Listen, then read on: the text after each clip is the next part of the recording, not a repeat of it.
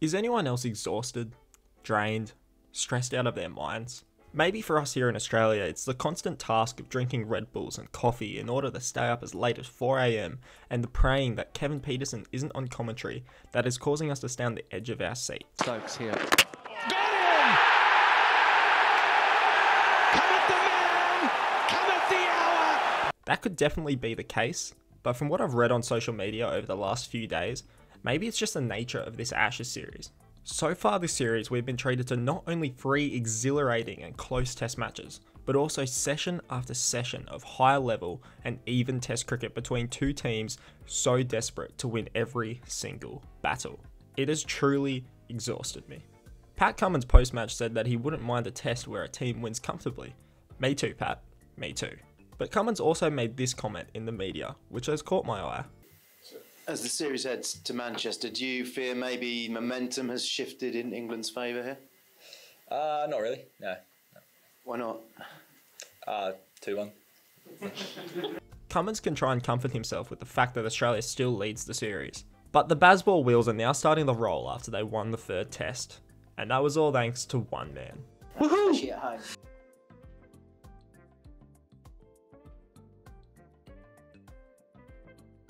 It is very rare to see Aussie cricketers truly fearful of a fast bowler. On the faster wickets of Australia, we often see quicker bowlers thrive, and as a result, Aussie batters become used to facing aggressive, high-octane bowling early in their career as a means of progressing through the ranks. We saw that over the Australian summer as South Africa brought over express quicks like Kagiso Rabada and Anrich Nortje, who are very good international bowlers. Despite this, they both struggled to have a great impact on the series with their pace dipping at times, meaning both were well managed by the Australian batters. Realistically, it could be argued that the last time Australia was faced with the prospect of a bowler bowling upwards of 150 was the last Ashes in England when Jofra Archer got his pace up. And during those test matches, the Aussies never really found a method to keep him down for the whole series. That's why I was so disappointed when Mark Wood wasn't selected for the first 2 tests, as I believed him to be one bowler that could truly strike true fear into the Australian top order, like Archer did some years ago. I don't mean fear in the sense of being outclassed and made to look foolish like Stuart Broad. I mean fear that upsets your willingness to stay in the fight, keep your feet moving, and attack the short ball. With a player like Broad, there is fear, but there is also a sense of problem solving that comes with him, meaning that if you can figure out a method, you can prevent him from getting you out. But when a bowler is bowling 150k bounces at your head, all your plans can be thrown up in the air. However, traditionally there are weaknesses to bowlers who bowl at this pace. Often they will bowl a magical ball to get a wicket, but they aren't precise and will often leak runs, meaning that you'll have to utilise them sparingly, or you risk batters capitalising on some loose balls. No. Woohoo! Well, someone forgot to tell that to Mark Wood, because he went for just 2 runs in his opening 4 overs of the series. There were no bad balls, just fast, well-directed bowling, with Marnus Labuschagne defending valiantly, but scoring no runs. I mean, look at this ball. 1 bounce over the rope and breaks the advertising board. And that was in the 3rd over of the spell. Wood was consistently over the 150 mark, and with there being no bad balls bowled, all Marnus and Khawaja could do was attempt to wait it out. And speaking of Khawaja, the way Wood set him up was so clever and proved it wasn't all brute pace. Reflect on Khawaja's dismissals in this series before the Headingley test. Aussie has looked pretty rock solid, leading the run scoring and only really getting out due to his own lack of concentration. He played this shot against Robinson that was never on, got lazy against Stokes, left one that he shouldn't have against Tong, and fell to a stupid hook off Broad with the whole field set back. Each wicket could have probably been avoided, and given that each one was against a different bowler, it suggests that no one in the England team had a proven method to get him out. So Mark Wood goes to work in his first over against him. He bangs one in outside off.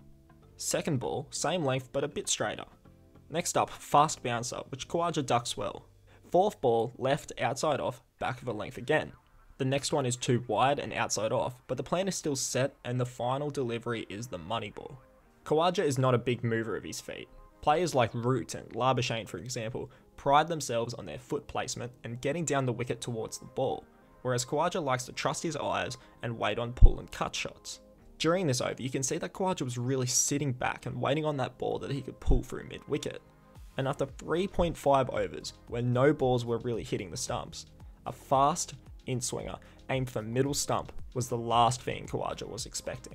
If he was facing Robinson or Broad, Khawaja would just block this, But due to the extreme pace, he reverts to his natural instincts, doesn't move his feet at all, and trusts his bat swing to connect with the ball, which fails massively, uprooting his leg stump.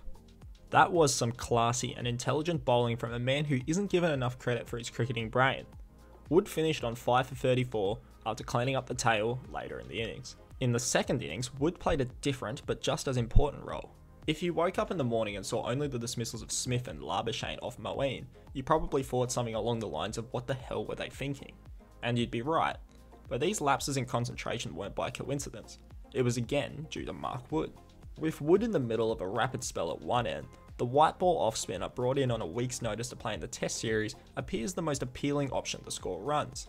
So, Labuschagne plays a slog sweep straight to the man on the boundary, while Smith played an uncharacteristically uppish glance into the leg side. Mark Wood doesn't necessarily make the plays around him physically better, but they do get taken for granted, making them more threatening. All of that value is without even mentioning his contributions with the bat in the match. Wood scored 40 runs off 16 balls in the game, which in the grand scheme of things proved pivotal. After the fall of Chris Woakes, Wood trudged out to the crease to link up with the cricketing force that is Ben Stokes. The team trailed by 121 runs and was looking at a large first innings deficit. When Woakes got out, my view was that Australia would be batting within 20 minutes. Yes, Stokes is a freak of nature, but he didn't really have the support cast necessary to get parity from such a long way back. So you'd think Mark Wood would just come out and look to play defensive and just hang in there.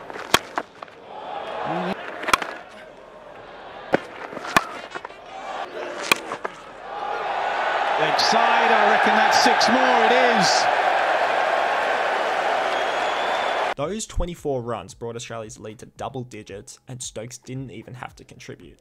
Australia were once again on the back foot, and after Stokes crashed his way to 80, Australia only had a slight lead, and with England's record of chasing down scores, it was always going to be their game to lose from there.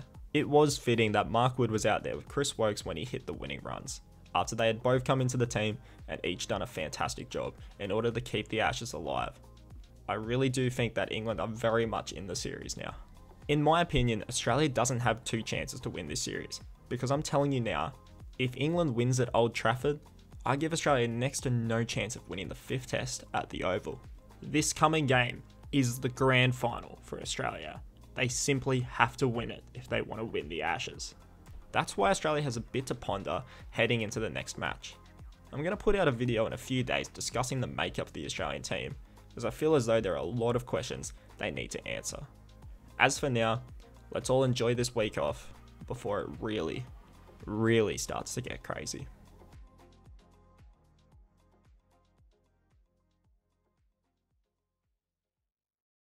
Woohoo!